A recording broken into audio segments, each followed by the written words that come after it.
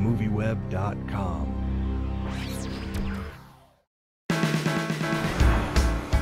On the way to London for his daughter's wedding. Excuse me, I'm on the 1:30 flight. Sir, that flight's now closed. But all I have is hand luggage. Sir, that is not hand luggage. What, this? You're right. Okay. Now will you let me on? Harvey is hitting a little turbulence. Harvey, it's over. We're letting you go. Dad, for the past few years, Brian's been a really big part of my life. Salud. I'm gonna ask him to give me away tomorrow. But you never know what tomorrow will bring. Can I have a Johnny Walker? That'll help. Help as much as that trashy novel and a glass of Chardonnay. Oh, I'm sorry. That was out of line. It's just that I lost my job, and my daughter, who's getting married today, wanted her stepfather to give her away. Fair enough, you win. What I took from this is that life will always be a constant struggle. Did you kind of see it that way? Have you ever seen it any other way? Well, no, I kind of thought, like, once I got to a certain age, maybe I wouldn't have such problems as I see Harvey having in this, and now my future is kind of wrecked because of this. But there's hope at the end of the tunnel, I guess. Yeah, but, you know, life is,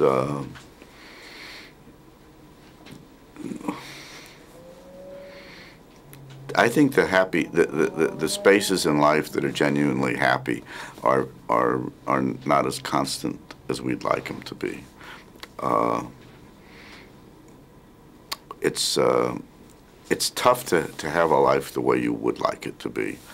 And then I think that when you reach a certain age, one of the things most of us regret is that we didn't live more of our life the way we wanted to, that somehow we got tricked, you know, in different ways by society. I should be doing this, I should be doing that, this is important, that's important.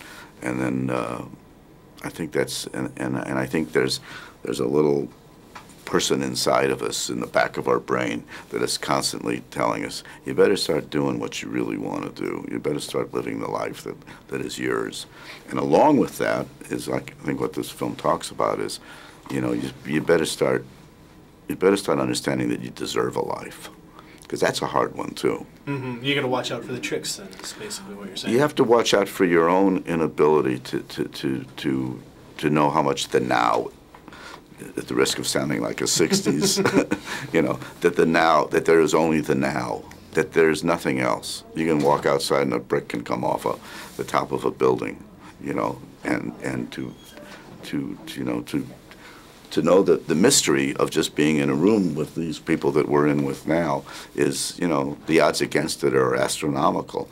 And there is, you know, there's a unity here if we make use of it. So I should use all the money on my credit card right now. Well, it's not going to matter because I might die. You should take us all to lunch. Sure thing, yeah. That's the first thing. I think you just doomed the rest of my day. I'm going to get in the car and drive, and it's going to be off the road for me. This is my last chance to ever talk to anybody. How do you feel about that? This is my last chance to talk to Harvey. No, it isn't. No, it isn't. Did you identify? Did you identify with it? Of course I did. I identified with the whole beginning. I don't know so much about walking into a bar and talking to a woman like that because they don't ever seem to give me the time of day. But maybe if it was my last chance and I knew that, maybe they would. Maybe I'd be more persistent. Yeah, but I think that's. I mean, look, if there's 6.5 billion people in the world, what's the chances that you're going to meet the one? It's very slim. Yeah, so maybe that is the wrong way of looking at it. Maybe part of it is that you're part of the reason. You kind of have to be one of the. You have to be painting the canvas along with fate. You have to be the agitator, I guess. You have to make it happen, because it's not going to happen on its own. I was going to say real quick, were you surprised that Joel saw you as the guy with the alarm on your sleeve? Because I know he wrote this for you. Well, it's funny the way movies go. He originally wrote it for me to come into this hotel, which is in the film, to order up some coffee because I'm jet-lagged, and the guy comes in with a coffee and it spills all over me, and I don't have another suit, and I'm supposed to wear that coffee-stained suit to the reception. And when we talked about it, I said I wouldn't do it.